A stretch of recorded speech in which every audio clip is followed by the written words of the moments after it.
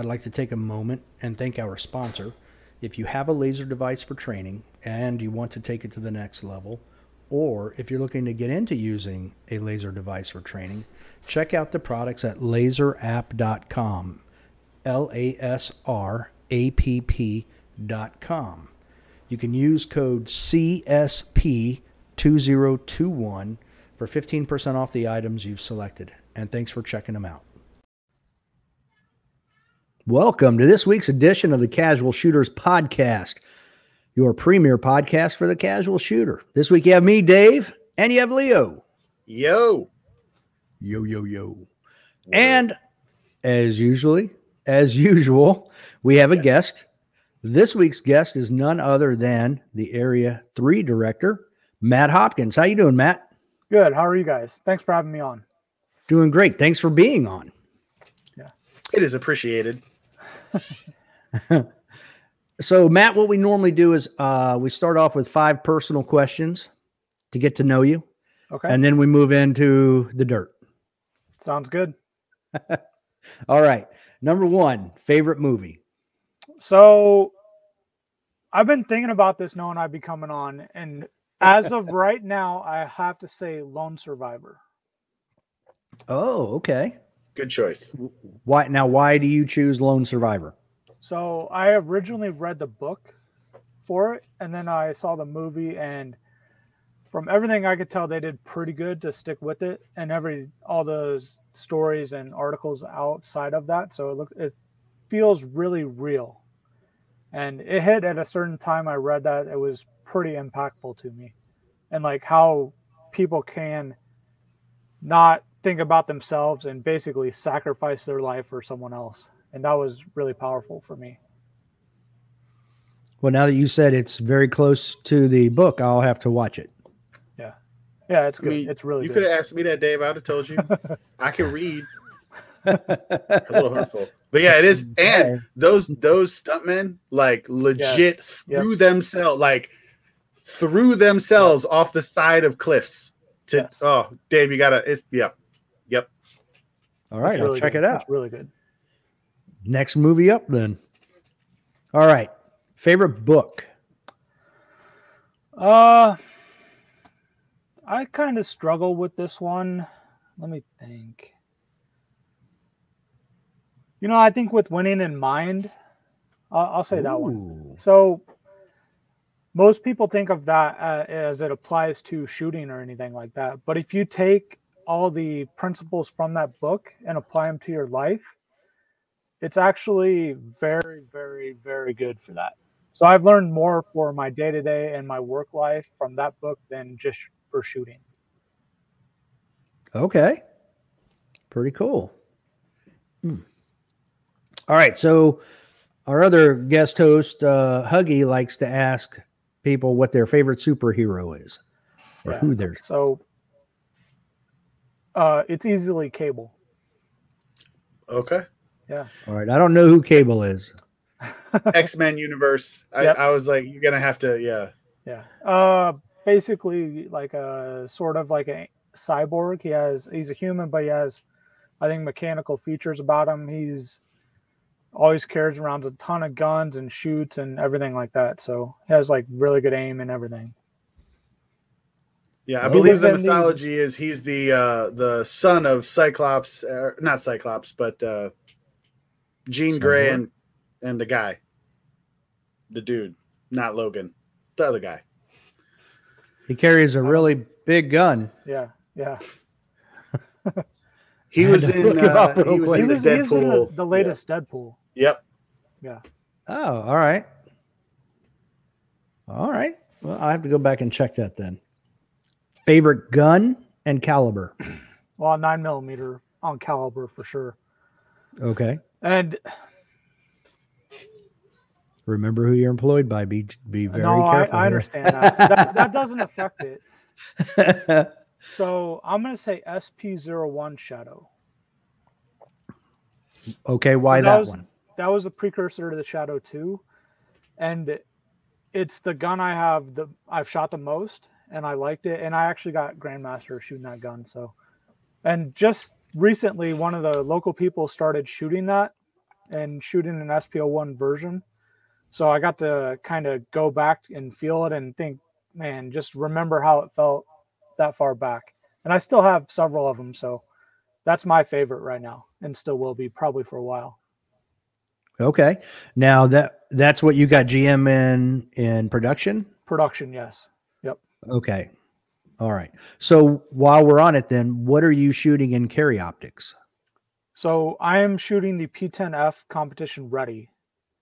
It is a 5-inch P10 where we added a flat trigger, extended mag release, extended slide stop. It has a gold finish on the barrel. It's actually a titanium nitride finish on the barrel. So it actually held up with our lifetime testing way more than any of the standard black finishes on guns. It has an improved geometry on the feed ramp and chamber. And has a couple other gold features to kind of tie it in with the gold barrel on it. Okay. Let me see if this is what we're talking about here. So a little history behind that gun. Nope, that's the original P10. If you just search P10F competition ready. Yeah, let me. Before you go searching on that. So a little history behind that. I started shooting the P10F because we started building them in the US. And I thought it was kind of right to support the company and do that and get the gun's name out there. And while I was shooting that, I learned what we should do to help optimize it for competition. And we actually increased the barrel length and slide length on it to a full 5 inches. And it's still optic ready. So we did the improvements that I learned while I was shooting it in competition and had it basically moved all that stuff over into a factory gun that we could sell. Okay. All right. I've got it now. Yep. That is it. Okay. We'll go up a little bit bigger. There we go. Okay. Yep. So it looks like most of them now, there's a cover that comes off. Yes. The competition ready all come optic ready already on it. We don't sell it in a standard slide. Okay. We assemble those here in Kansas City in our facility that we work at here. Oh, wow. Okay. That's cool. I'm gonna ask for the benefit of others. Kansas City, Kansas, Kansas City, Missouri. So we are in Kansas City, Kansas. Okay. I live in Missouri, though. I live in Missouri, though. So I'm sorry. We have employees on both sides of the state line. So it's okay. Yeah, it's good. It's good rivalry. I've never been to either state, so I'm actually just saying I have no clue. I've never been to either. Just depends on kind of where you grew up on people where they say they want to be at. It's fair. All right. Both in America, so you're still winning. That's true. Yes. Yep. There you go. Just ask Dave. So now I saw the shirt. The shirt. Absolutely. Yep. So I like to make the fifth one a little bit more unique to our guest. Mm-hmm. So I was like, all right, let me scroll through his Instagram, see what I can come up with. And I came up with a very interesting picture. Okay. I'm interested to see which one you picked. Oh, yeah. So. Yes. What's his name or her name? I'm not sure. It's a boy. Okay. His name is Shooter. Okay. Yeah. I like it. Yeah. We have a girl also from the same litter. So and her name is Six. So we have 6 in Shooter. 6 Shooter. Yep. Yeah. Okay. Yeah. So now how old were they when you got them? They were 8 weeks old when we got them. Oh, okay. Yeah. So we've had them they'll be 3 years old in January. Oh, okay. Yeah, they're a little bit older than mine. You have Danes also? I have 3 of them. Oh, nice. Awesome.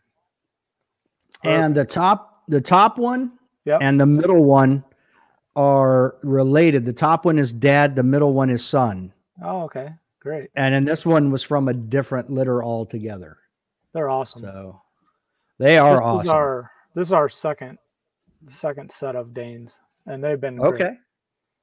Yeah, same with us. Our second. Now I've had Danes in a previous marriage, but second set with the current marriage. So yeah, I did actually spoil them by letting them up when they were 8 weeks old, like letting them climb and lay on me.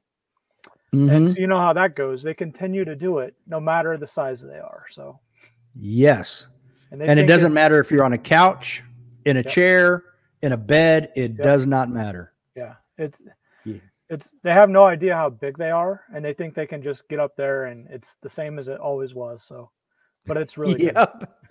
It is. Yeah. It's, two of them outweigh my wife, and the one always lays on her when she sits on the couch, so she cannot move. She is stuck there as soon as he lays on her. Yeah, I think I have another photo up there of when I'm in my chair, and he's up on that with me. Oh. Yeah, it might be a little before that. Oh, there he is. Looks like he's behind a gate. Yeah, he doesn't look regular sized dog, so yeah, I'm out on this one. And the first time I met Dave's dogs, they whipped their tails into my hang down, and I thought I was gonna die because I had like a vasectomy the week before. I was like, The next time I went over to his house, I made sure to stand like right next to the couch so they couldn't hit me with it. Yeah, I'm not. Yeah, I don't have it up there. It's on Facebook. Yeah. Oh, okay. Yeah. Yeah, they're cool dogs. I sit in a recliner, and he sits on front legs on one arm, back legs on the other arm, and that's how he lays down on the chair because he's too big to fit like on my lap. Just so long and tall. How much does he weigh?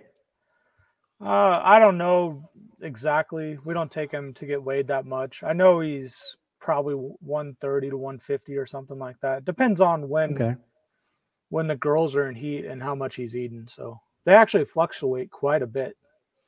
Yeah. I'm the same way when I'm in heat. When your wife's in heat? Yeah. That's how much I weighed in high school. Like my freshman year. Yeah.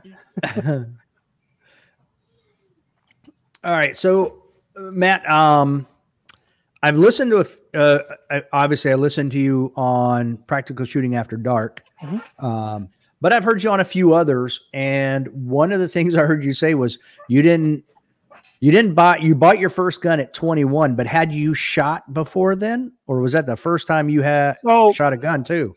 I shot some pistols, rifles, hunting when I was in school with my dad and mom. We used to go hunting. I used to go bowling pin shooting with my dad. As soon as I kind of graduated, or a couple years before that, we had tailored off and didn't do any of the bowling pin shooting. So it was like 5 or 6 years since I shot when I bought that gun. Okay. What was that gun? It was a Smith & Wesson M&P. Oh, okay. 1.0, yeah. So it was a 4-inch striker fired gun. Now, how long after buying that gun did you find the USPSA? It was several months. So I bought a brief history. Someone broke in my house while I was away, and I'm like, I need to get a gun for protection. So I bought a gun and bought a little hand open safe, did that. Then I'm like, I don't really know how to use this really well, so I'm going to go get some training. And the training class I took, the instructors were competitors and police officers. And they invited me out to a match really close after the class. And I went and shot the match, and basically at that point I was like, where else can I shoot? And I went to Walmart and bought a bunch of ammo when you could at that point. You could buy thousands of rounds at a time. Yeah, in the good old days. Walmart still loved America. Yeah. $20 for 100 rounds. Yeah. That's right. They're not a sponsor, so it's fine. No, yeah. No. Yeah. Oh, wow. So then I started then I started going. I was living in Tulsa at the time, so I shot the matches in Tulsa and around there, and I drove to Oklahoma City a couple months and shot their match. So that was a couple hours away. I wasn't working on the weekend, so I had the time. I was working on cars at that point. So Monday through Friday, I could travel around. And then at the end of that year in 2007, I shot the North Texas Open, shooting production in C class, and ended up winning C class at that match. I had my first state level match.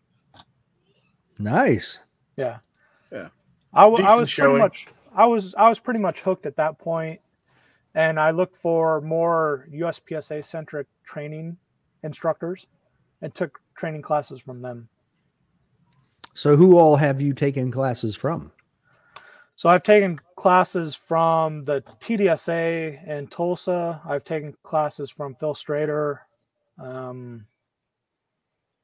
I've taken classes from Ben Steger. Mm-hmm. Then I've kind of hung out with Ben quite a bit and traveled around, and we've shot as like just practicing. So took a lot from him. And I actually credit a lot of my learning for learning how to actually shoot USPSA and what's best way to navigate through the stages for a local competitor named JD Smith. And we had a local indoor match where we shot every Tuesday night, and I attended that every week for years. And we got to basically go in there, we'd set up a stage, and you could run it one way, and we would leave it set up, and you could try different things, like 3 or 4 different ways of running a stage to figure out which way was best. And I credit a lot of my development to that, being able to test different things on the same stages, because you guys know how uncommon that is. Yeah. Yeah. Imagine that was huge in your growth. Yep. Yeah. That's a lot of experimentation. You can really say, oh, this looks like a good idea. And you're like, oh, that was horrible. Or you could say that this way looks completely horrible, but you end up doing it and it doesn't turn out that bad. So yeah, you get both exactly. ways of that. Yep. That actually just gave me a thought. Since there's 3 of us, we should all shoot stages a different way and see which one's best, because we know we're not going to win anyways. Well, the 2 of us aren't going to win. Yeah, the two up on top of the screen. yeah. Sorry, that was meant for Huggy. Yeah. But, okay, yeah. now I've got you. Yeah. Whew. Now, how long did? I'll shoot a stage anyway. Yeah. Yeah, you can do a lot of testing unless it's something completely incorrect, like you start on the back right of the stage and you have to like run all the way to the front left, and then you backtrack a bunch. The time is not that much different. There's some general principles you have to stick to that help you kind of figure that out. Okay, now here's a question. So how long did it take you to figure out those general principles? So I think I'm still trying to like kind of figuring them out, or at least proving to myself that they're still correct. Okay. So I still revert back to some of them or question that, is this the right thing to do? And I think that's one of my biggest ways I can improve upon, is just trusting that I know the way to do it is right and not second guess myself. Okay. I get that. So do you ever come up with your plan and then see somebody shoot and go, I wonder if I should do it that way instead? I've done that. I can do that. It depends on... I've actually done that quite a bit to try to get used to it, and actually did it on purpose so I can actually work on it. Or I've gone up to a stage and not allowed myself to walk through, and I got up there and just looked at the stage for 2 shooters where I wasn't on it or something, or saw them shoot it and like didn't do a 5-minute walkthrough beforehand. So I've put myself in some of those situations where I could learn how to do that if I needed to. And I've done it successfully in the past, and it would have to be a pretty big advantage and something that you didn't see at all to do it, because it is very challenging, and you have to be very, very, very concentrated on running the stage in your mind and visualizing it. And that's the only way you can burn it in. Are you shooting the World Shoot if they ever have it? Yes. Yep. I'm on the production optics light team. If they do have it. I don't know if they will. No one knows right now. I'm hearing a lot of chatter that people are thinking it's not going to happen, but obviously it's still on for now. Yeah. But the reason I ask is I feel like you doing those things you were just talking about would actually help you at an IPSC match where you can't see the stages ahead of time. You know, you just have your walkthrough period and that's it. Yes.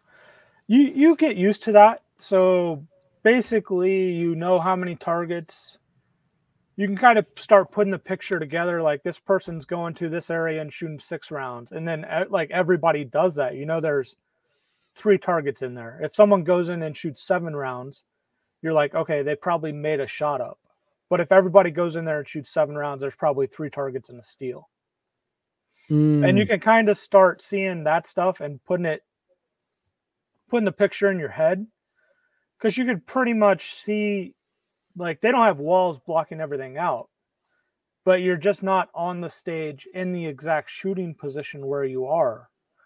So you actually have to rely on visualization quite a bit more. And then when you're doing your walkthrough, you just have to basically verify at that point. Okay. Or if there's a tricky spot you have to hit, or foot position, or an actual on-stage marker that you have to see, if there's like a stake in a fault line and you have to hit that spot or something. Okay.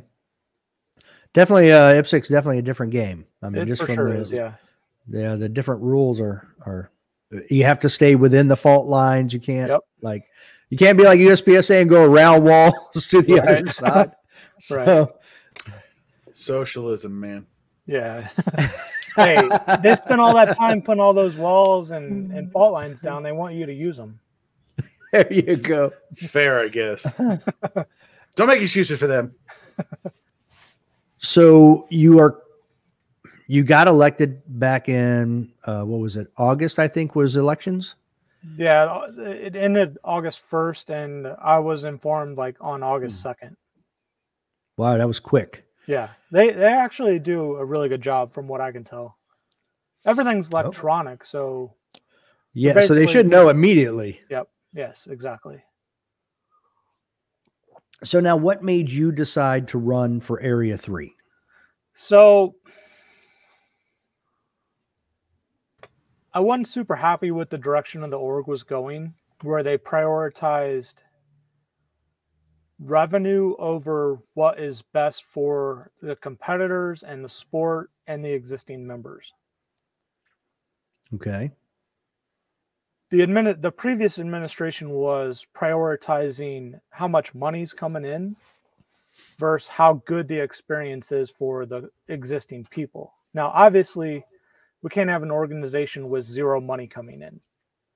But I believe if you make it really, really, really good for the existing people, they will continue to shoot for one and do it for more years. So that means more activity fees coming in, more membership dues paid.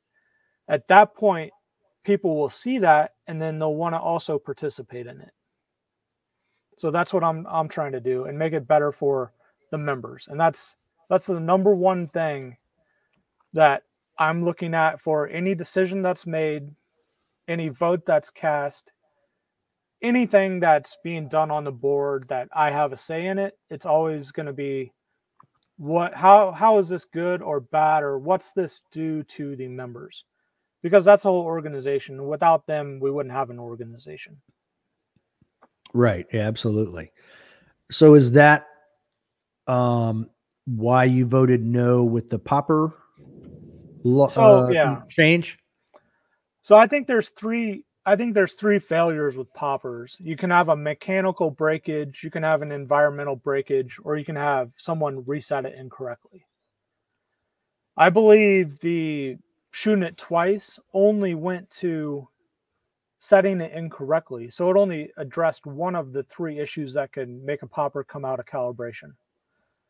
And the other thing was that it wasn't put to members first to get input on it. And I think we should take any rule changes that happen, if it's equipment, 100, like any rule changes, no matter what. It doesn't matter if it's reclarifying something about chronographing or something like that, or calibration or anything on the steel, user equipment like the competitor's equipment or anything. I think those should always be put out for member feedback before the board votes on them. Okay. I would agree with that. I think anybody can come up with something that no one had thought of, like, oh yeah, we probably should address that. Yeah. And the other thing is, I think that at some level there should have been some input put into it from the existing RM cadre. So once they came up with an idea, send that out to the RMs and see what they think it would affect and change during an existing match that's being ran, or just their thoughts on it. That makes sense. Has there been any discussion of using things like SurveyMonkey, where, kind of like the elections, where you can send a SurveyMonkey survey out to either the entire membership or your CROs or your range masters or whomever, and you can instantly get those results back and then be able to disseminate that to the board and have a discussion and then come up?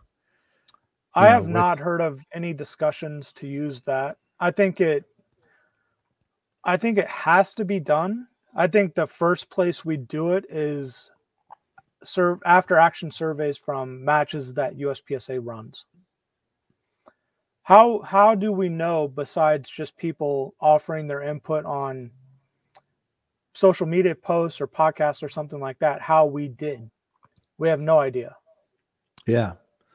And if we think we have an idea, we're only hearing from the people that are being very outspoken about it. And if someone's saying, like, if someone had a good time and they're like, well, if you did this one thing, it would improve the match greatly. But if a vast majority of the people saw that, we should take that input in and use that to make the matches better.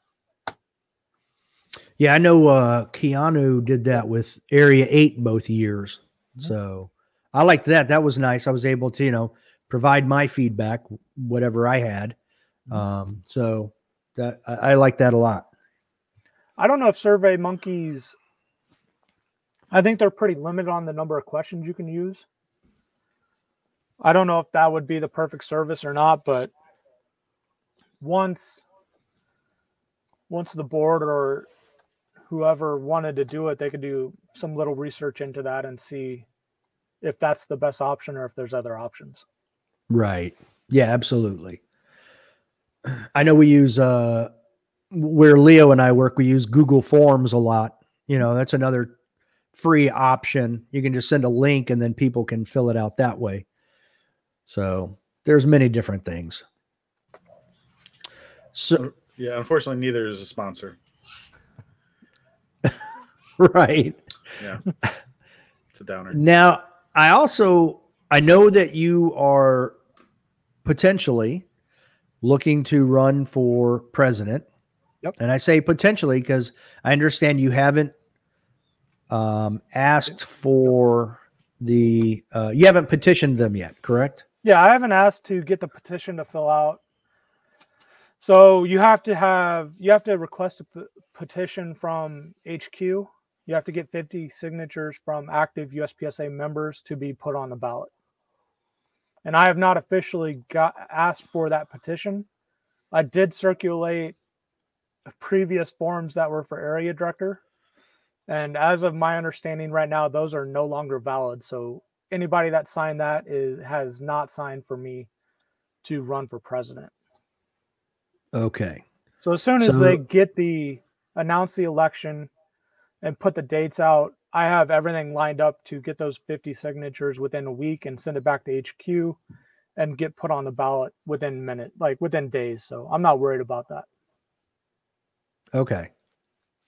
Now I assume the same reasons you became the area director, you're looking to become president?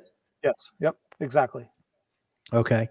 And Now, I'll be able to have, I don't know if I'll be able to have a bigger influence because you're once again one of 9 people that vote on anything, and you have to get people to think about what you want to do and agree with it. So you have to build consensus on that on the board to actually get rules changed or anything like that. And they're still kind of going through what the roles, responsibilities, duties of the new president will be. So no one even really knows what that is right now. Now, when you were talking to Bill Duda, you said that you would like to see postings of the roles, job descriptions for president, board members, all of that.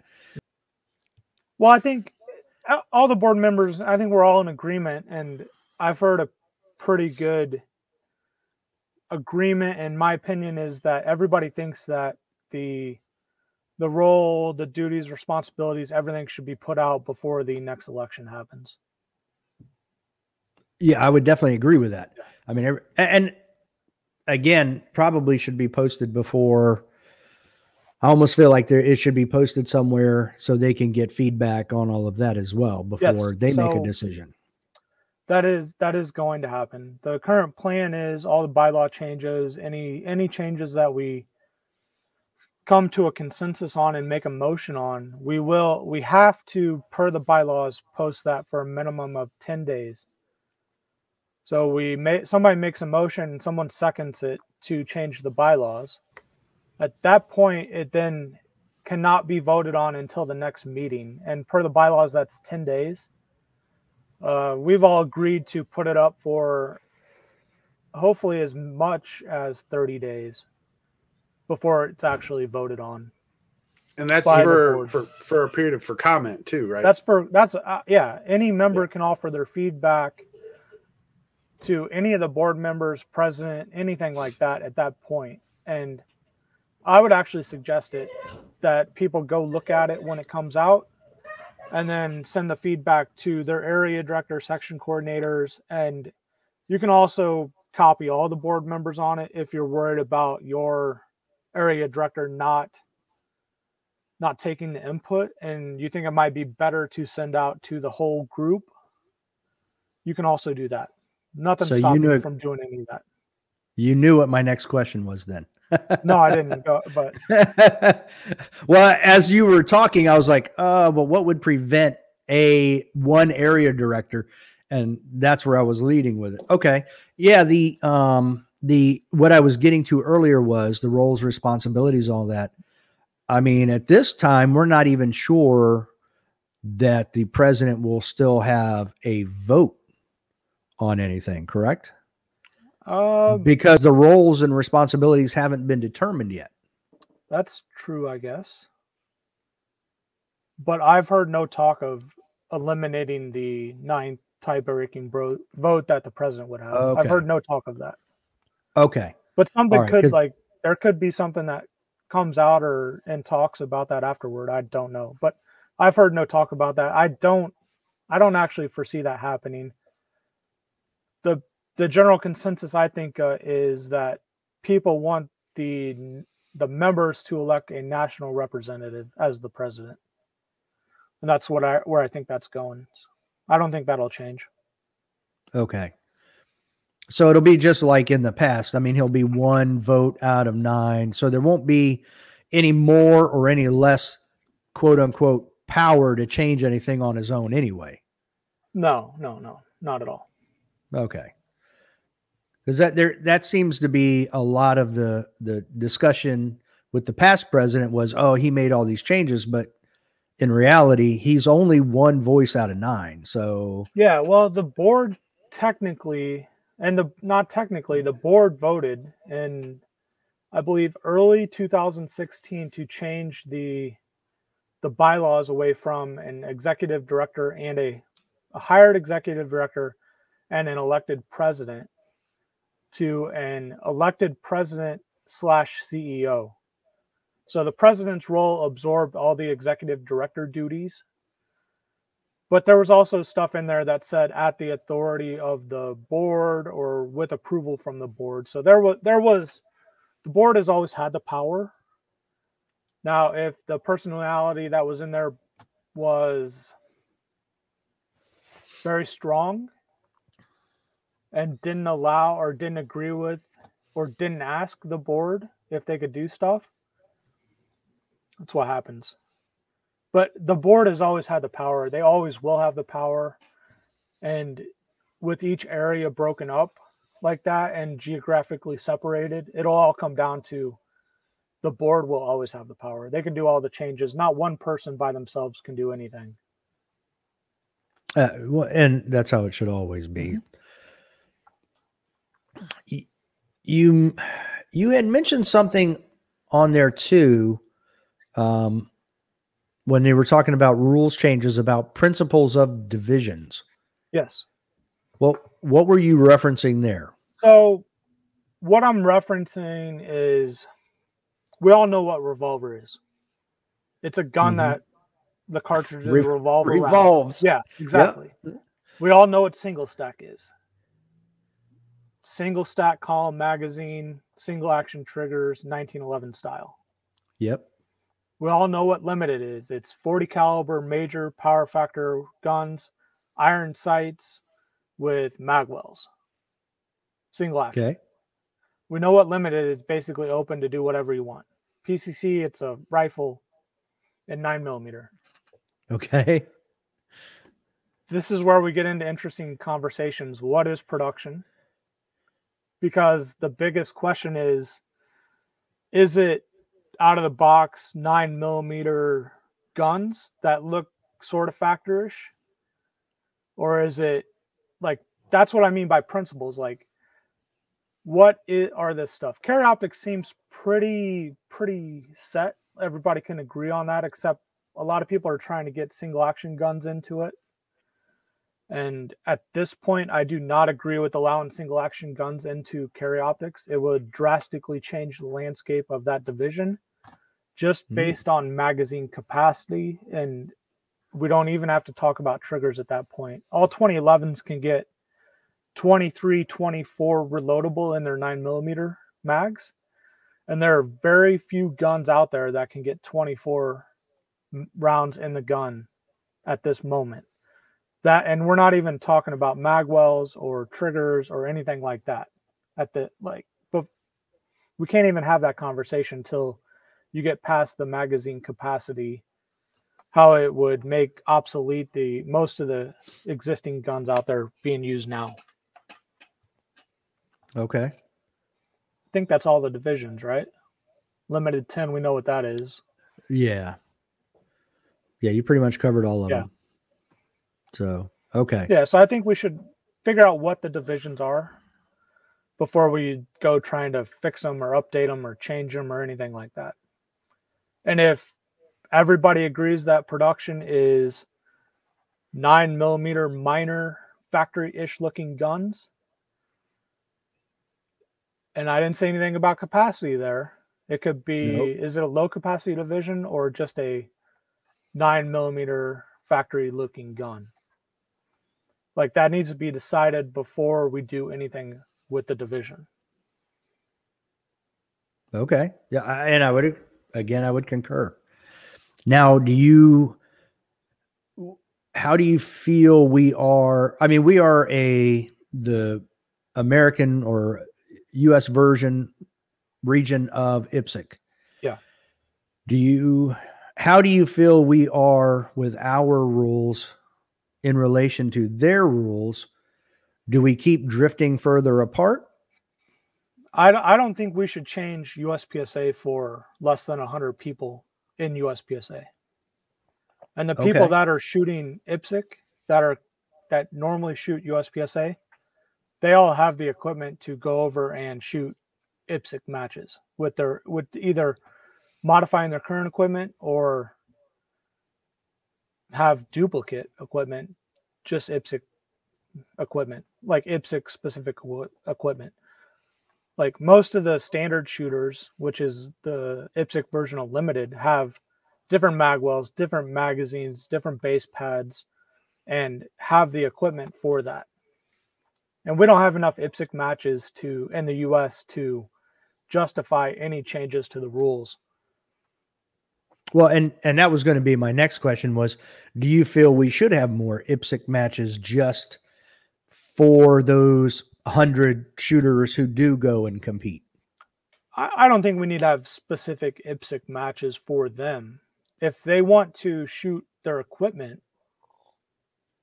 all of those guns for IPSC divisions will fit into USPSA divisions also. So you could go and shoot your IPSC production optics gun in open or carry optics as you stand now. You will not be on the same magazine capacity level as USPSA carry optics, but that's by design from IPSC. They have 15 round limit. We have a magazine length restriction. But you could go out there if you wanted to test your skills based on the IPSC rules. Nothing is preventing you from doing that in the current state of the rules or matches. Yeah, and I didn't phrase it right. I just meant, do you think we should have in the different areas maybe a few IPSC matches a year just in general for everybody? Not necessarily. I meant that it would give those 100 a little bit more practice, but it would also give your normal USPSA members a taste of what an IPSC match is. I think if people want to have those matches, I think it's more than fair to let them, and nothing in the rule. You can have an IPSC match right now. Like I could host an IPSC match at Mill Creek at a certain date. I believe I have to ask there's something you have to make sure and do before you do that, and to call it an IPSC match. I'm not sure exactly what the reporting is on that, but you have to do something. You can't just say you're having an IPSC match. Gotcha. And nothing's to say that you can't just put a USPSA matchup that uses all the IPSC targets and the 3-2-1 format or anything like that. And then put in the written stage brief that you have to stay inside the fault lines. Yeah.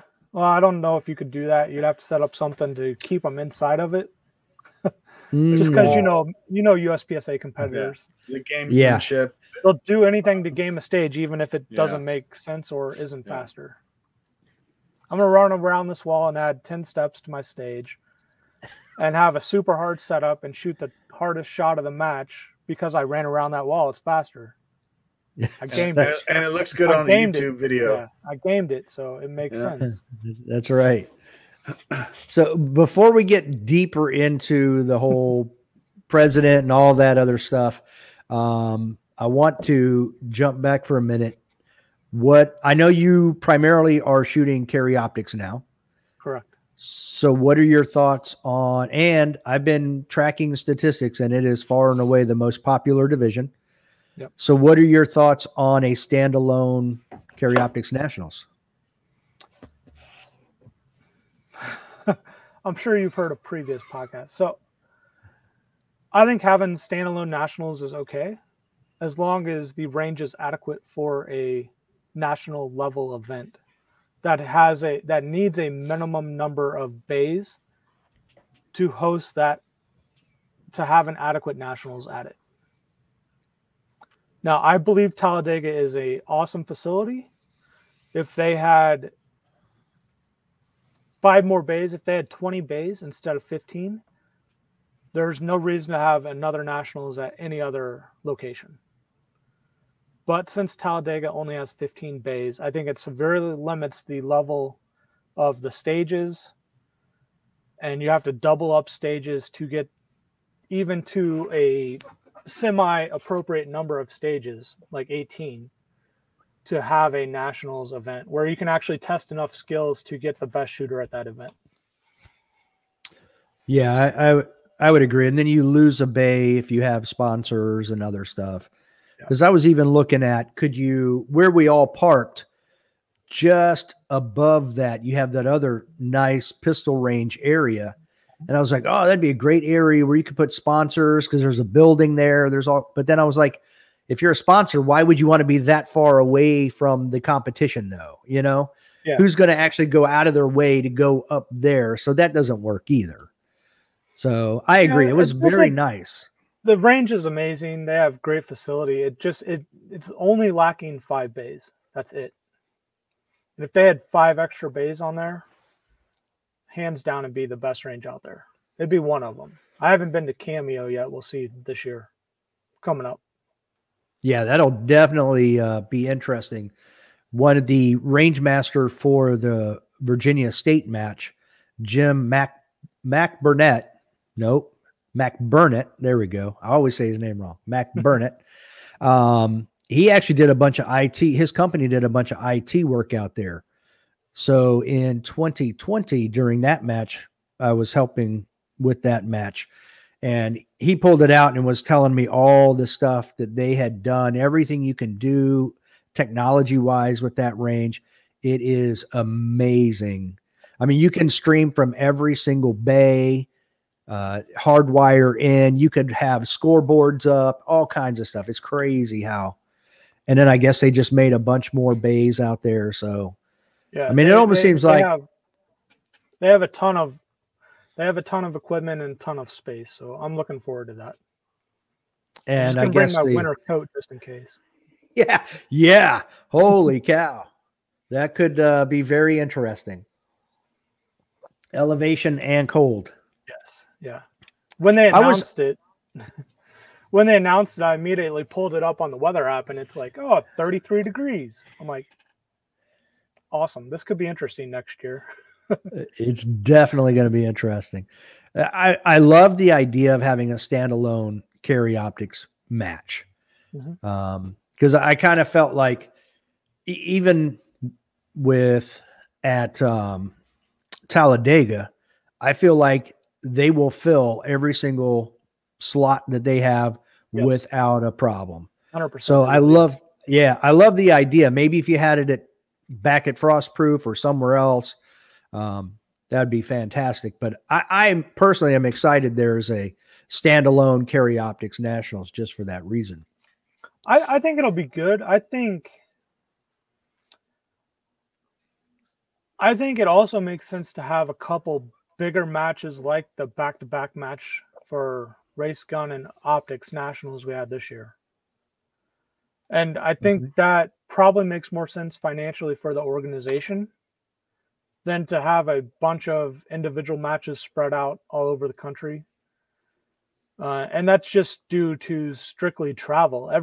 And RO, like paying to get the ROs there. They have a set fee like $375 for travel for ROs. And if you do that 6 different times, it's obviously going to cost more than if you do it twice. Right. And that immediate, like that 100% goes to the bottom line of the org, and the championship fees offset that to some level. Now, what are your thoughts about, one thing I've always thought is if they could find a central location in the middle of the country to hold nationals each year, I feel like that would also draw more people, because you don't have, you're going to obviously Wanzik and Christian Seiler are going to fly from Washington to Florida every year. They're going to fly to wherever. Exactly. But there's going to be a lot of people that aren't going to make that trip just because it's so far. But if you have it in Kansas City, Kansas every year, now you have made it so that, everybody's basically equidistant from the place. Yeah, and there's some level to that, because if after you get out a certain number of hours of drive, people are going to immediately say that it's too far. So anywhere from whatever your number is, if you're okay to drive 8 hours to a match and the match is 12 hours away, you might think of it because it's nationals to do it. But if it's 16 hours away, you probably won't even think about it. Some people will, some won't. And you'll get people to complain no matter where you have it, when you have it, what setup you do. So I don't know. I think more information out there, the better. And further ahead of time actually reduces that amount of complaining or people not happy. So if they announce the 2023 Nationals this next spring, I'm not saying they will or won't. I have literally zero info on it. That would actually, I think people would be much, I would hope they would be happier. That way they can plan further in advance. They can let their work know that they want the time off. They can actually think about it for a while before they have to make a decision if it's worth it or not. That makes sense. All right. So now getting back to the whole presidential thing, I might be being a little nitpicky, but I know that they're looking at a president and a CEO, but I've always thought of the CEO as the president. He's the chief executive officer, and I feel like this position they're looking to create again that they had in the past is more of a COO. Yeah, I think the naming of the new position it's definitely, there's been a lot of conversations on that. And I think the they've settled on a name and it's not COO or CEO. And I don't even know if they put in the latest minutes. I don't want to say something I shouldn't, so give me 1 second. Yeah. But it's not going to be a COO or a CEO. It's going to have a different title. Okay.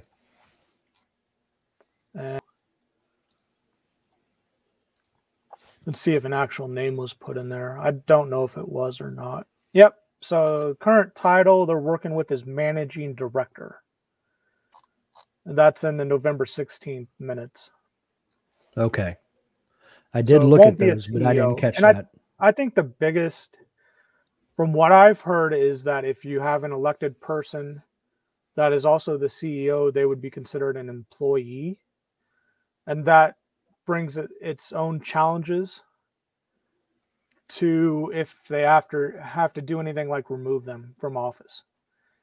An employee gets different protections than just an elected board member or an elected officer of the corporation. So why not make him a contractor then? I don't know. That's a good question. Yeah. I mean, I will ask my wife, who is an HR professional, and find out. But because they're still technically a satellite employee, I think they have like a few more protections than somebody who could just be like, the board finds you like vote of no confidence, scooch. Yeah, but I know like Matt, we live in the Northern Virginia region. So I know a lot of people. I met a lot of people who are contractors for the federal government. And literally, like right now, they're talking about the budget. They literally get axed and then picked up again a month later. Their contracts can be ended at any time. So I know there are different rules and laws and stuff, but I've also seen that it's much easier because they're a contractor and not an actual employee, that it's a little bit easier to sever those ties as well. Just a thought. I'm going to admit my ignorance on this one. I don't know a lot about that. They have a lawyer, like legal counsel, that they talk to on some of this stuff. And I'm sure they'll get advised on that. I have actually, there's been talks about conflict of interest because I've said I'm interested in running for the position. So I try to stay out of a lot of those conversations, or I talk very generically about it, just because there's obviously a potential of conflict there. And we've kind of set the board has set some guidelines that obviously no one interested in the position would have any conversations or be in the room during compensation talks. And if anybody feels uncomfortable, $1 million. Yeah, exactly. That only lasts 1 year with the current money we have. So right. Well, I guess that's you and Bruce, correct? That's me and Bruce. Yes. Yep. Yeah. Yeah. And if anybody's ever uncomfortable, or either me or Bruce are making them uncomfortable, anybody can say that, and we would be excused at that time. Okay. But at each time, both of you would be excused, I take it. I would assume so, yeah. But we haven't ever done that. Okay. It hasn't gotten there yet. No. I don't think it will, but you never know. I try not to make them uncomfortable. I believe it. I mean, everything I've seen of you, like I said, I've listened to you on a bunch of different podcasts. I've not picked up on anything that would seem like you're that type of person that would intentionally make people uncomfortable. You know what I mean? You might state your opinion. Yeah. I don't think you're shy about your opinion, but I don't think you're that type of guy who just intentionally makes people uncomfortable. So I get that. Now, two of the people that I'm interested in seeing as president, you might be able to include yourself in that conversation or in that realm. Rarefied air. might not actually be eligible. How so? Well, I know that they're looking to make a minimum time in the USPSA, which you obviously meet that. That's not an issue. Yeah. But I've seen where they also want to add that you have to be a current RO. And I thought I saw something somewhere that said your RO has expired. Yes, it has. Yeah, that's got a lot of conversation that I let it expire. I don't remember why back in 2013 I did that. I think my opinion is just because you take a class, like I don't know what your guys' jobs are, but let's say someone's a paper folder for the General Mills paper folding company and they took an online class to how to fold paper. That doesn't automatically make them a good paper folder. And it doesn't mean that the person they hired off the street that was cleaning the bathrooms also couldn't learn how to fold that paper better than the person that took the class. You're not wrong. No one here is disagreeing with that. And we've seen it. Yeah, we all have. Yeah. Class and degrees or certifications don't mean you know what you're doing. Well, yeah, that was actually the thing that was popping into my head. I'm like, master's degrees don't make you the master of anything. Right. C's get degrees, baby. You know? Don't worry. Dude that graduates medical school with a D average is still a doctor. He's just not. Hopefully, he's a podiatrist because I'm not the guy. I don't want to go see him as my cardiologist. And since that's the biggest topic of people's concerns with me running for president, that is going to be solved before the election even happens or is even started. So, if that's the only thing they have to talk about, they need to think of something else here soon. Well, it may have been social media where I saw it. I don't remember where, but I mean, you know how that's been going nuts. Oh, I think called me out at the members meeting that I was the only one that doesn't have it. So, current USPSA staff is calling it out also. So, that's where I actually thought I saw. I think that's super professional of a employee of the organization to call out a member. I think it's really good. A board member. Yeah. So I don't know a lot, but I do recognize sarcasm. Well, and I appreciate it in all its forms. Yeah. So I mean, and I was willing to state that, you know, if this president wasn't going to have a vote, you know, if he was just going to be the face of the organization and kind of drive it and lead it, and bring his recommendations to the board, but not have a vote, I was going to tell you that I don't want to see you leave the Area 3 director then, because now we lost the vote, if you know what I mean. So, I was going to say, so here, another thing about the president thing I have a question about. So we had Phil Strader on. I don't know if you listened to that one. Yep, I did. Okay. And one of the things, because we had Ted, and when Ted was on, I brought up the conversation with Phil. And the conversation was, you know, he worked at Remington at the time. Mm-hmm. And Remington's like, you're spending too much time at USPSA. USPSA is like, you're spending too much time with Remington. We never see you. So even though there was the issue with the past president, I still feel like that's the better option. And again, that person's only 1/9 of a voice. I still feel like a full-time president is kind of what the organization needs. I could be completely wrong, but I feel like it's kind of really hard if you're the face of the organization as a president to have a presence if you're a part-time person. I think it'd definitely be difficult. I think this is something, my opinion is that you need to set the duties, responsibility, the role of that person before you do anything else. So if the board thinks that position is, with all that stuff figured out, just a part-time position, then it makes sense. If it is more than that and the board decides, I've actually stepped out of this conversation. I understand. But when I was setting the roles of the people under me, the buyers, the first thing we did is figure out what they're going to do, who they're going to report to, how long they're going to work. So then we could set up the wages, the salary, the benefits for that. Based on your requirements. Yeah. Yes, exactly. Yeah. So I've done that. I've changed roles here a couple times at CZ, and we always first figured out what the person's going to do before we figured out what the pay or the time requirements would be. So what do you do at CZ? I am the purchasing manager. I manage 2 buyers.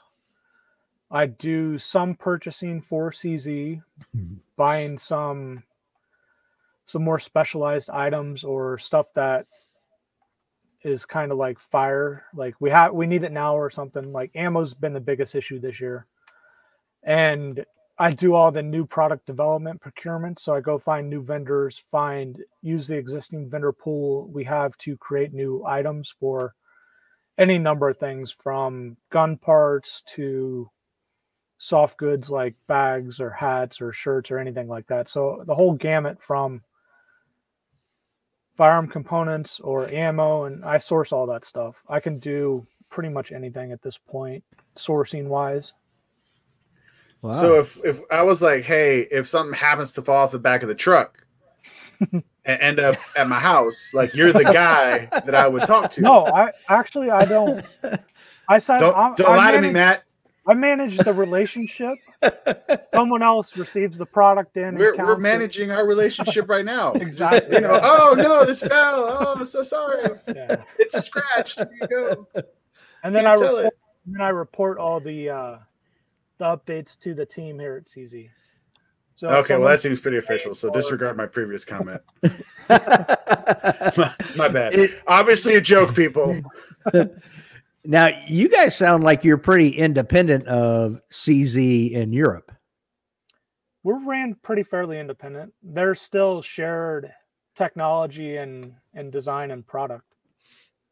Still, the bulk of CZ USA's product is made in the Czech Republic and imported and sold through CZ USA here in Kansas City. Okay. Does anybody there call it CZ? No. And okay, good. Only the Canadians people from do. Canada say that. Yeah. And Canadians, they get when a little I was crazy. In customer service, it was the easiest way to tell if they were from America or not, is how they said that. Yeah. It's like our second interview ever was a Canadian couple that we shot with at Nationals, and they were like, oh, CZ. And I'm like, everybody who doesn't know what that means, that's just Z everywhere else in the world. Yeah. Yeah. Cool. Okay. Whew. Yep.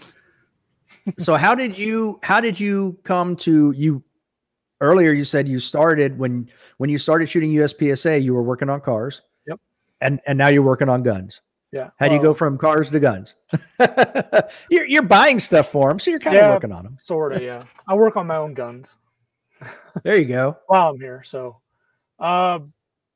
started shooting USPSA in Tulsa. Was working on cars then. Didn't like that career field. Moved back home and worked for my parents' restaurant for several years. And I was getting to be sort of well known in the Kansas City area with shooting at that point. And CZ had a job opening for a customer service person, answering phones, taking orders for people. Applied for that and got that. And then that's how I started. So, and then I've just advanced through my career. was like a lead with a web store customer, senior parts coordinator, I guess they called it. It was basically a lead for customer service and web store. And then I was parts manager, which had all the web store orders, did the fulfillment of those orders, had all the customer service people answering the phone on that. So I did a bunch. Were you the chat guy? Hi, this is Matt. No. Can I help you with your order? We didn't have chat at that time. They okay, do have it now, because I was thinking the same thing. I'm like, oh, those people are so friendly. No, and then I started doing some sourcing of stocks. So I started sourcing stocks from another local Kansas City company, and that just progressed and added on to just a little more. So I added another item, and then it eventually got where that load was so high that they split me off of the customer service team into purchasing. And then that just kept building. I bought everything for all the imported items and the small assembly department we had at that time. And our business has grown so much that they had to hire people. I worked with them and hired buyers underneath me to help manage the purchase orders and receiving and making sure everything is managed under that. Okay. Wow. So how long have you worked for CZ? It'll be 12 years in March. Okay. I would say that's a lot of, working your way up and zigzagging and all that. That's pretty good. I forgot. Your family owns a Texas barbecue restaurant, correct? Kansas City. But nice. Wow. Yeah. The real barbecue Kansas City. This is about to start a fight. I'm from Texas, so I had to say it. I'm surprised you didn't say it earlier. Listen, I totally forgot about it. On this. It's about to get real aggressive. I will see you guys later. Good talk. This is where he makes people uncomfortable. Yeah. I thought we went through this. He doesn't do that, Dave. Way to ruin it. Yeah, I totally forgot about that too. You said you went back and worked at your parents' restaurant. I was like, oh, that's right. I worked before they were on diners, drive-ins, and dives. So I worked at the small restaurant where it was like 3 or 4 employees, and 3 of them were my mom, dad, and brother. So it was true mom and pop. Yeah. Yep. Wow. How big are they now? They have They've met Guy Fieri. Yeah, twice. Kind of a big deal, Dave. Couple times. Yeah. More than once, man. So the food's good then, is what you're saying? Yeah, it's really good. Yep. Okay. What's the name of it? Smoking Guns Barbecue. All right. If I'm ever in Kansas City, I'm already in. I don't even care if it's bad. Let me know. It won't be. Yeah, I like the name. Over there. Okay. I like it. If you're ever here, just let me know. I'll take you. Anybody could do that too. Okay. Well, don't be giving away my food just yet. They have enough. You'll be okay. Okay. Perfect. Now, I talked to, we had Mike Foley on. It was just me and him on that episode, but I talked to him about it. I emailed Ted Murphy and he replied back, but I've asked him about live streaming the board meetings. Yep. Is there any talk of trying to make that a regular thing for all board meetings? There has been talk about doing that. I don't think that'll happen soon or with the current people on the board. Okay. There's concerns about if people can be open enough if it was live streamed and offer their they'd still offer their opinions or what they thought on stuff. Really? If it was live streamed. I personally have no issue with live streaming it. I think it would be,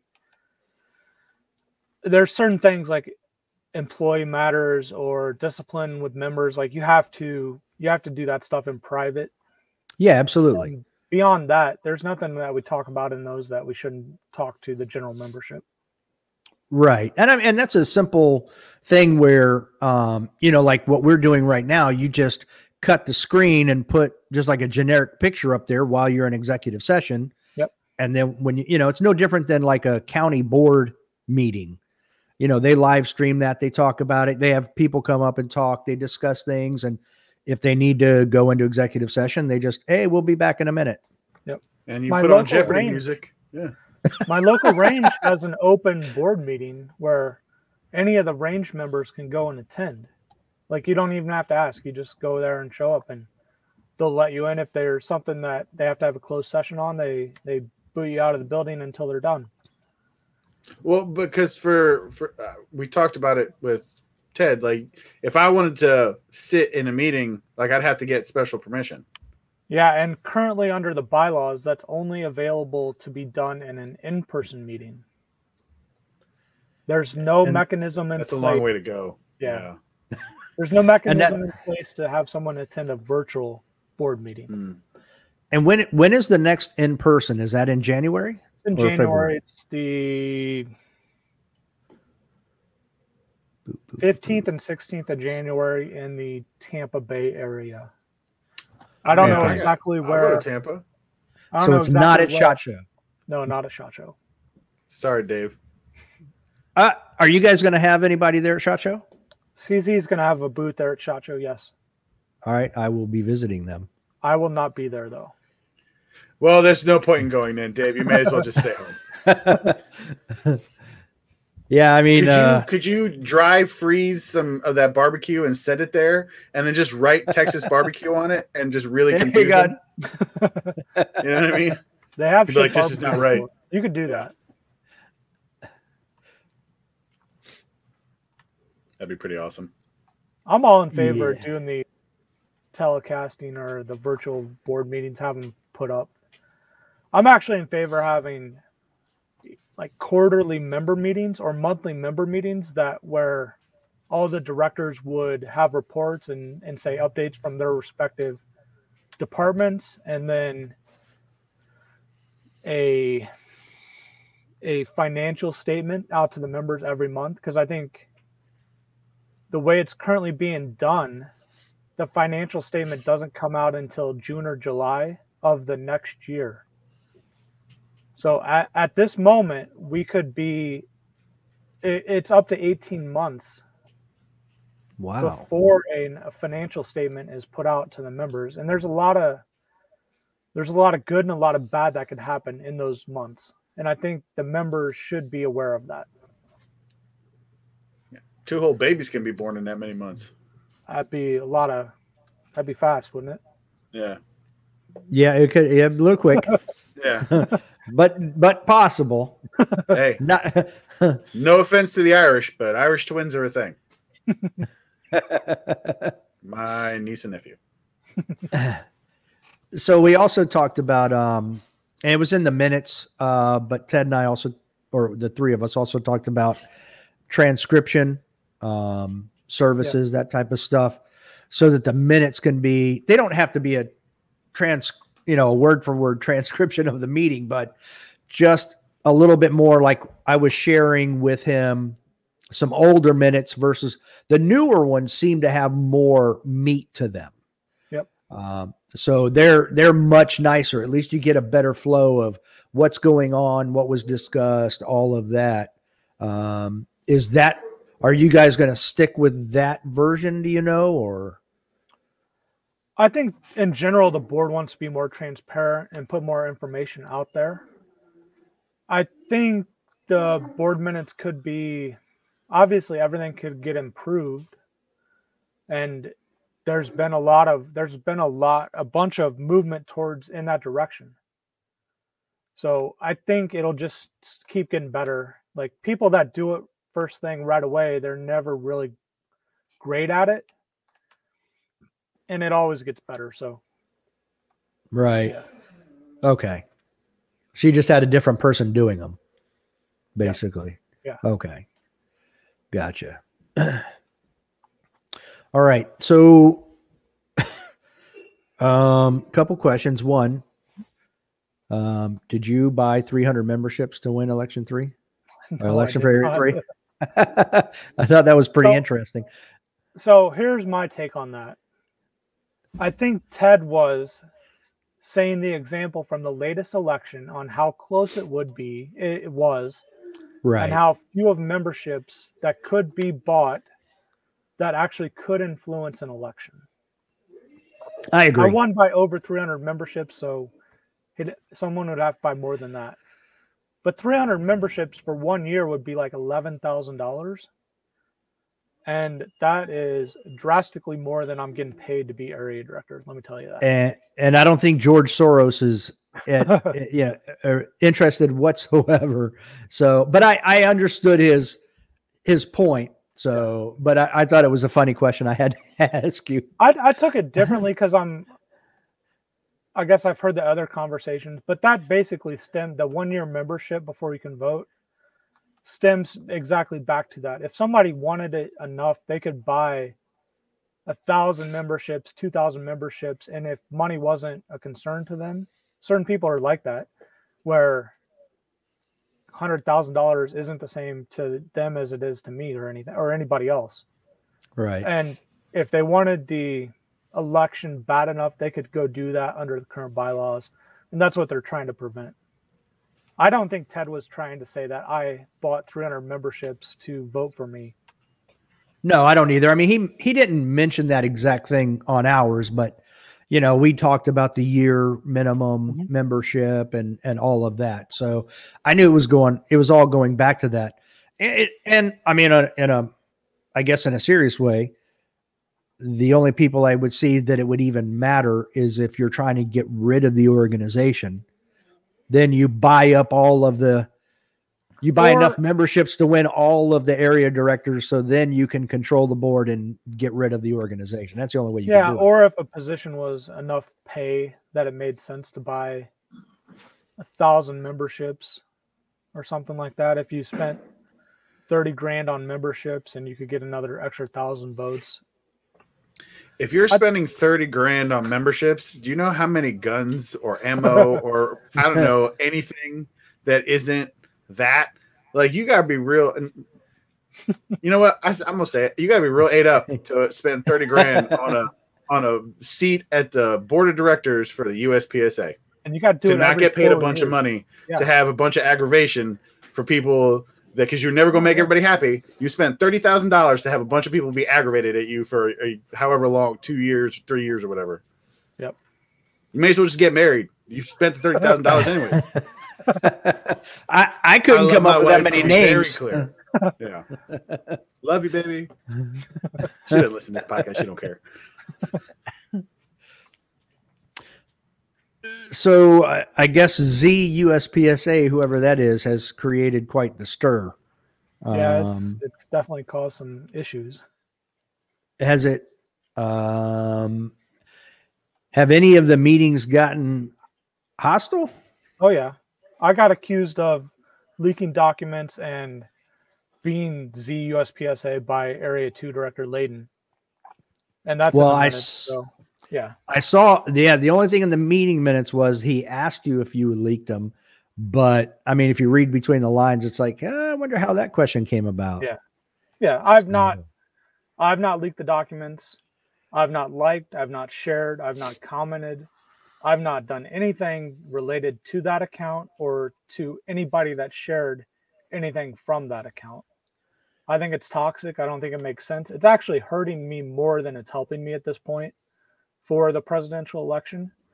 And that's all I can say, really. Like, it is not doing me any favors at this point. It's causing discontent within the board. I'll be honest, I don't think a lot of them trust me right now. And we'll have to get over that at some point or figure something else out. Do you think there's a way to overcome that? I don't know right now. I think they're pretty upset with the way all that's being done.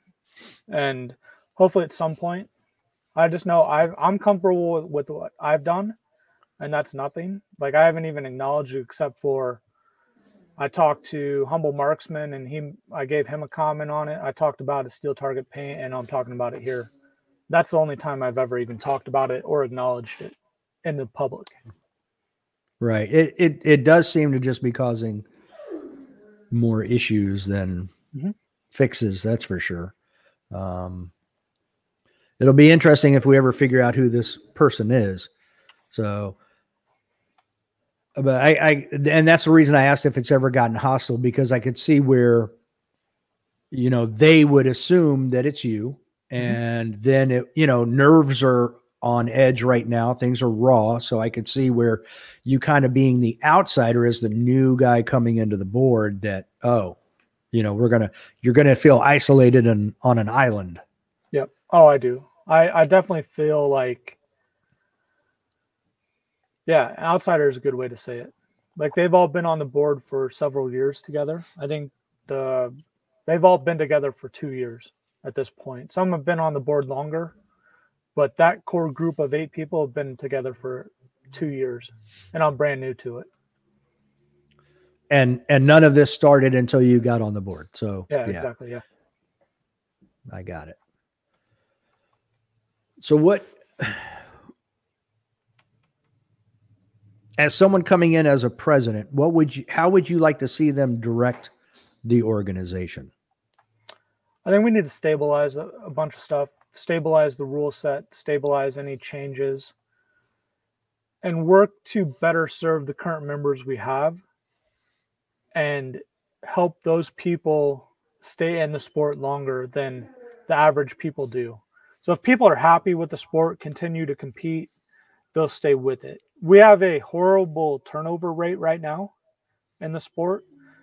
And the number is pretty close to 50% of the current members, the 35,000 number, have never even shot a match in the last 12 months. Wow. I don't know. I don't think we're doing enough to see why those people have not shot or if they're even involved in the sport anymore.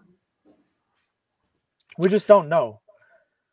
We don't know what they're doing. There are some stats about if someone DQ'd at the first match, if they've ever come back. That's such a low number. It's not even basically comparable to the 15,000 people that don't even shoot, haven't even shot in the last 12 months. Is there a significant disparity between the numbers for during the COVID era versus prior to that, or is it the same throughout? It's been the same for the last 3 or 4 years that I've found and looked at and kind of tracked pretty casually. Mm-hmm. I'm sure they have someone could go in there and pull all that info and see what it compares year to year. Mm-hmm. But everything I've seen since 2014 or 16, just casually remembering back or going to reference in the in-person board meetings, that's been pretty common. About 50% of the members actually are competing or shooting matches within the last 12 months.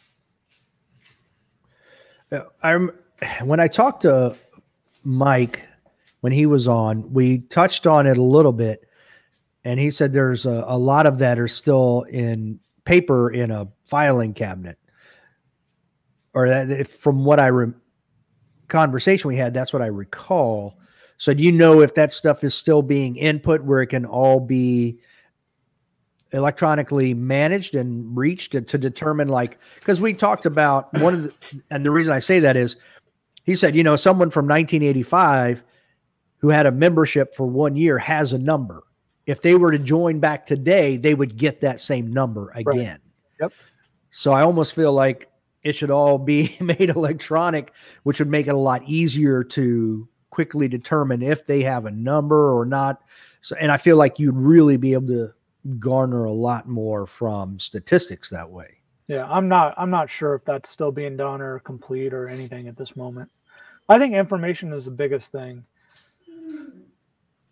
People talk about I can't get in my club, we don't need new members, but I can tell you in the Midwest, that's not an issue. So do we know where those pockets that are too full that need more clubs, or the pockets Virginia that have plenty of clubs but not enough people in it? And we need to target what we're doing in the different areas.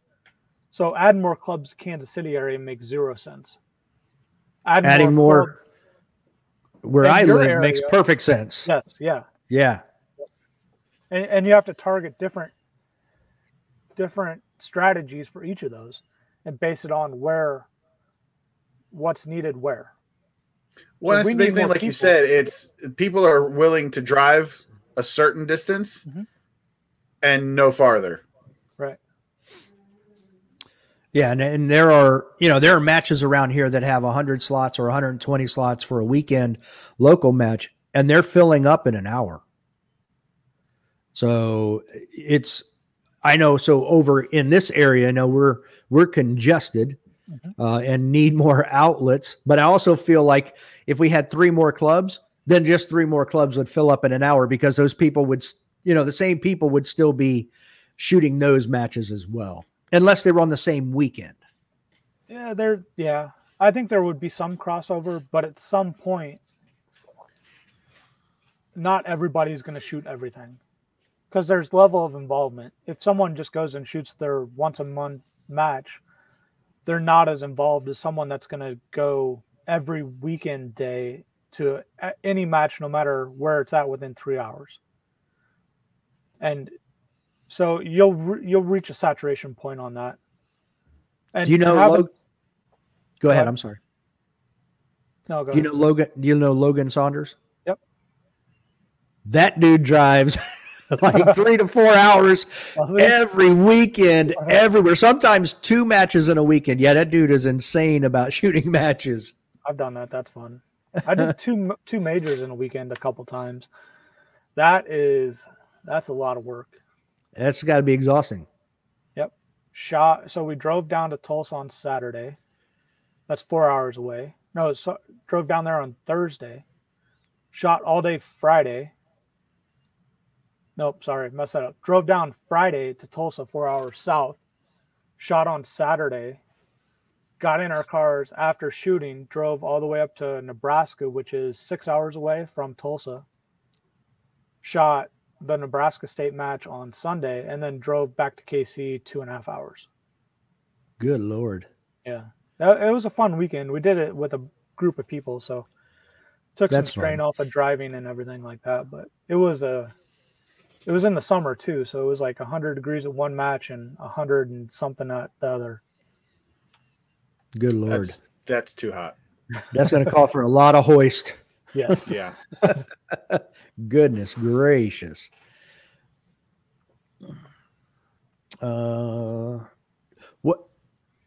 Speaking of hoist, what are your thoughts on more sponsors of USPSA, whether it's cash or product or that type of thing? Welcome at all. I think we need to give them the value that they're going to bring in. I think that's going to be the biggest challenge if you talk about some non-firearm related company coming in. That we have to give back the value of the sponsorship to them. I think that'll be the biggest challenge and the biggest thing that we would need to overcome as a sport to do that. Do you think that would grow the sport in a way? I think it would grow it. So let's just put this out there. If we had a sponsor that brought in and said, I'm going to give you $100,000, just straight cash, and we require you to pay that back to the competitors as an awards at whatever match that they choose. I think that will change the way people compete and the effort they put into the sport. And I think that'll bring in some people that are not just doing it for the love of the sport, which I'm not saying it's a bad or good thing. It's just going to bring in different people. So like a true professional. Yeah. Yep, exactly. That can make a living off of it. A living, yes. They'll come in and do it. And we'll see different people in the sport. We'll probably see the sport change a little. Just like we saw it change a little with PCC. It is what it is. We see it change all the time. Not saying it's good or bad or anything. I think it will change though. Because I remember I listened to the Brian Conley's podcast when he had Steel Challenge champion BJ. Yeah, BJ Norris. Yep. And he was talking about how in years past there was a lot of cash to be made shooting, and now there's none. So I'm not sure where it's all gone from cash to product. Yeah, I think that kind of from my perspective at CZ, I think that goes to what the industry companies are okay with giving away. I can give away whatever number of guns to a match, but if I requested to give that same cash value and had the company write a check for that, that would never get approved. And I think that's the biggest thing that's happening now. Now, if that match and the sponsorship was on TV and 200,000 people watched it, that would be a different conversation that we could have with our company and different conversation we would have with USPSA by a lot. Well, but again, that goes back to what you were saying earlier, which is what is USPSA bringing to the table to offer that sponsor that they're going to get a return on their investment. Mm-hmm. Right. I don't know what that is. I think it'd be hard to broadcast USPSA in the current state. The fact that you have time and points and the current state of the world is people are not willing to wait for the scores to be put up. They want to see something right away. And it just doesn't, it would be, you would have to figure out a program that could do it really, really fast. And you wouldn't need to go down and score the targets and wait the several minutes after someone was done shooting to get the score. Now, like in bowling or any sport that's televised right now, you know the score instantly. USPSA, you do not. Okay, but all right. Now, when we were talking to Ted, mm-hmm. you know, we were talking about how all timers are basically going to Bluetooth. Mm-hmm. So we use a tablet. Cameo, like I said, what Jim told me, that thing is completely wired, every bay, every range, everything. So I could see where if you have a Bluetooth timer, yep. and the tablet you hit, you know, download, whatever the button is, it comes in, the competitor signs or approves, then why couldn't it immediately update scores? And in the corner of your screen, then you could see, you know, the updated rankings and where that person, you know, you could have like the top 10, but then the shooter you just saw, he's 75th in B class. Mm-hmm. Yeah, you could do that. There's still a delay, and after the shooting is done, you have to go score the targets. Yeah. So there's a delay there. It wouldn't be 100% instant, and USPSA was doing that this last year. As soon as someone hit approve, they would bring that shooter's score up on some of the live streams at the back-to-back nationals back in October.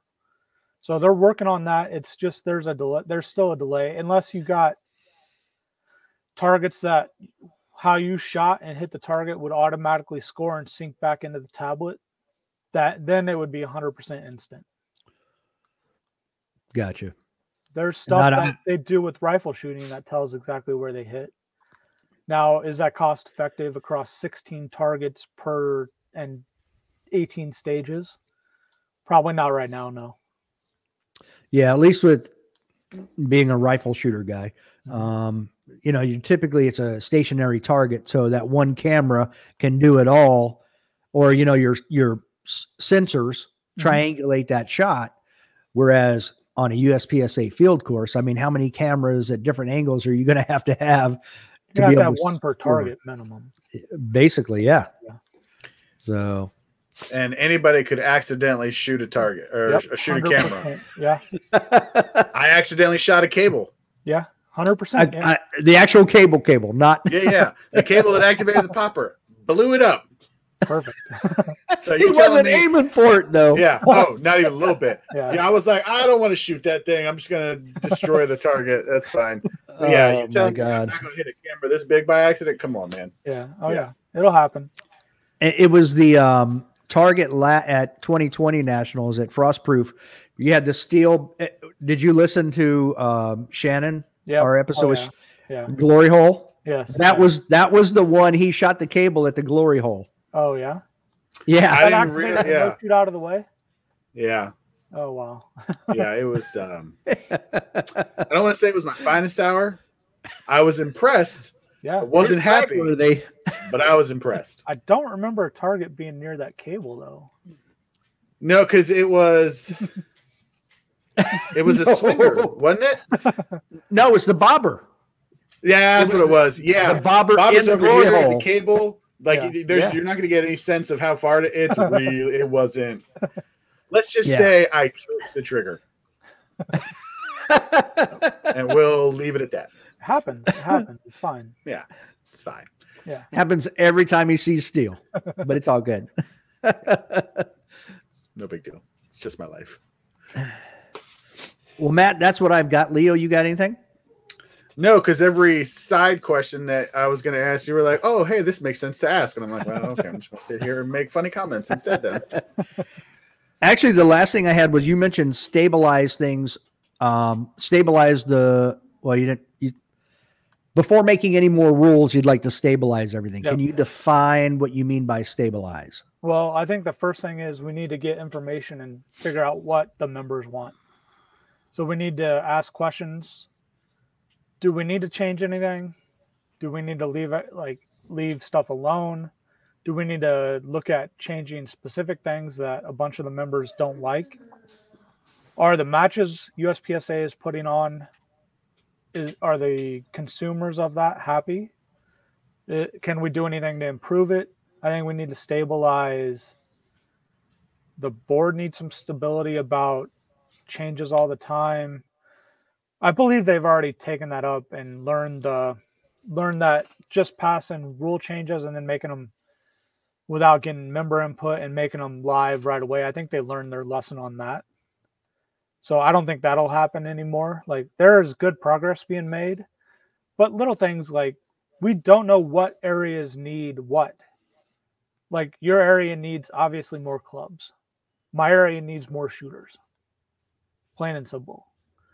And you send us a club, we'll send you shooters. I was going to say, what should happen is you guys should incentivize, like, you should pay people their moving costs. that would be match fees might get very expensive. Always thinking, this guy. I'm an idea man. There you go. I didn't say it was gonna, like, you're not gonna stay solvent doing that, but it's an idea. Okay. That's something we got to look at too. Yeah. Financial use of the organization's money. Make sure it makes sense. Absolutely. Hookers and blow. I haven't seen any of that yet. Maybe them person meeting. What's the perk of being president? I quit. I thought every national champion after the match, that's how they celebrated. Yeah. Well, now we know. No national champion either, so Neither are we. So okay. Oh yeah. I'm never going to see that, even if that was the prize. What did you think of the award ceremony at Talladega Super Speedway? I thought they were amazing. I thought it was. I did too. Very good. Yeah, I thought it was a very good improvement over the low cap award ceremony. Okay, by a lot, by a very large margin. And they did that at the actual did it CMP at the range. Yep. Okay. At the clubhouse. Oh wow! I met that must have been tight. Yeah, and then it started to rain, so everybody was like trying to get under the cover. So it was a multiple thing that happened. Oh, okay. It was wow. it was not good. They learned from that. They improved on it. So yeah, I don't know who got that at the Super Speedway, but they deserve a bonus. Yeah, it was very good. I don't think was they awesome. planned for the cost of it, and I don't even know what the cost of it was at this point. But it was good, and it was what it should be. It looked like it was an award ceremony. Yeah. That was good. At a destination location or something that made sense for it. Agree. So all we have to do now is take Talladega Super Speedway to Cameo, and we're good. Yeah, there you go. Well, Matt, thanks for coming on. We greatly appreciate it. It was good talking with you. Yeah, thank you for having me. And we wish you good luck in the election if you decide to go that way. All right. Thank you. And hope to see you sometime in the future, maybe even at your restaurant. Yep, maybe. Please. That's all I got. Until next time. Don't be a little bitch. Yeah.